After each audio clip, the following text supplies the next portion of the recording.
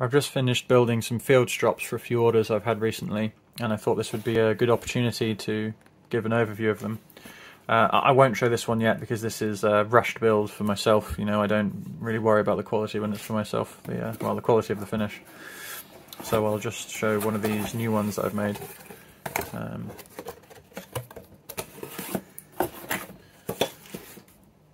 So these are field strops, not obviously they're not full-size paddle strops or like a desk block strop. You have a choice of leather or basswood. They're double-sided, so you can have one, like this one is one side basswood and one side leather. The stropping surface itself is this is 150mm by 50mm, and the full length of the strop is 200mm.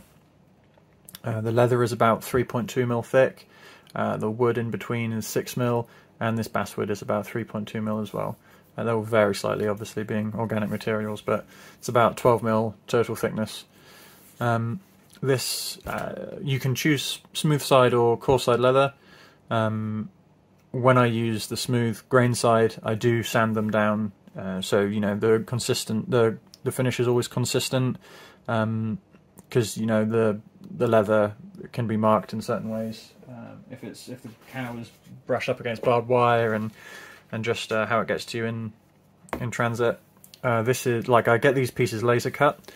This is kind of a bad piece, but you can see here this hasn't been sanded, and you can see the imperfections in it. It's also going to have a really light and glassy draw. So the smooth side pieces that I sand will have like a slight suede texture, but they're nowhere near, you know, like the coarse side. So I'm just going to put this one away now, you know, because this is a customer's one, and I don't want to get any bits of grit in the surface of it, or dent it, or do any damage to it. So I'll put this away. Well, actually, I'll give you a quick close-up of it first before I put it away.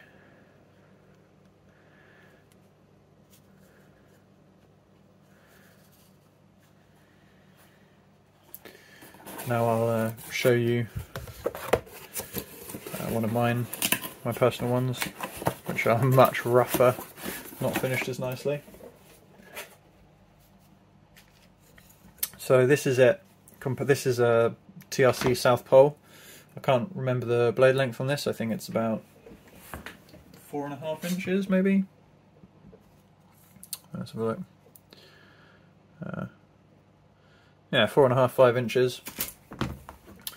So I like to hold these strops, kind of palm it, if you can see like that, and just hold along the sides of my fingertips. I mean, you can hold it here if you want, but you know, you get a bit of this wiggle in there. You could steady it on something, but I just like to hold it in the middle. And it's plenty enough stropping surface for, you know, a 4.5 inch blade like this.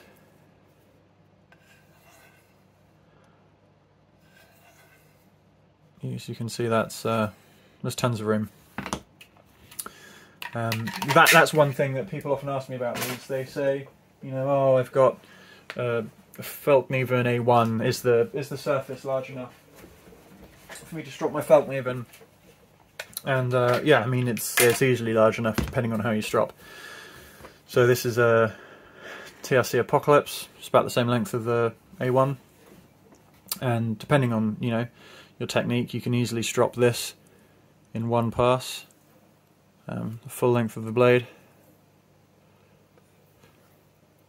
And sure, if the strop was twice as long, then you'd have to do half as many strops, or stropping motions. But this diamond compound that I sell is really quick cutting, so it's not really a big deal. You're really only going to need to do a few passes with this in the first place. And so, I mean, look, the knife is, the cutting blade is as long as the strop here. And I mean, this is a big blade, and it's easily stropping the whole thing.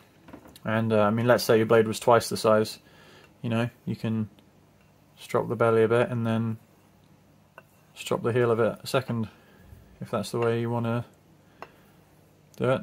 Sorry, I'm using my viewfinder here, to strop in, so my angles are going to be all over the place.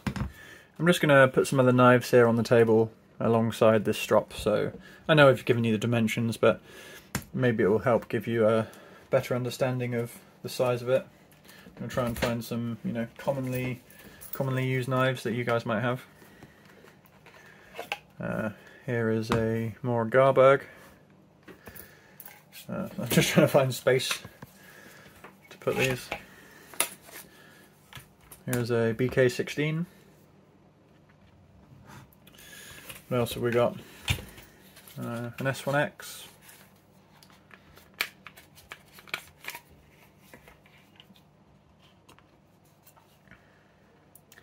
So I think this is a perfect size for a field strop. I mean, that's why I designed it that way, right? So I obviously think it's a good size. But yeah, there it is. Let me know if you've got any questions. If you're watching this on YouTube, you know, you can leave a comment in there, or you can drop me a contact message through the contact form on my website.